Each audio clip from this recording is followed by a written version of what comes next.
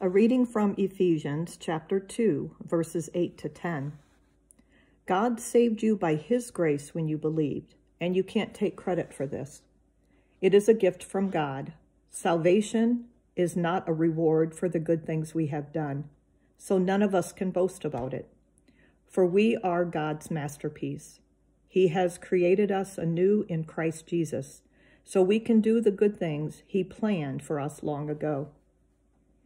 As you are embracing the experiences in Tanzania, did you ever think that God put this trip in motion for each of you long ago? This mission trip at this time is exactly where God needs you to be. Sharing God's word and love will open your minds and hearts to his goodness in your lives. May you find joy in the relationships you build with our partners in Tanzania. May you find joy in the friendships you build with those you are traveling with. May you find joy and peace in the quietness of a morning sunrise. May God continue to bless each of you. Our prayer for today. Dear Lord, how good is your love for us. Thank you for giving us this opportunity.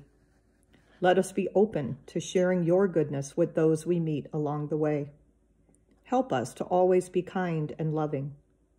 Continue to fill us with the Holy Spirit so that we can do the good things that you planned for us long ago. In your name we pray. Amen.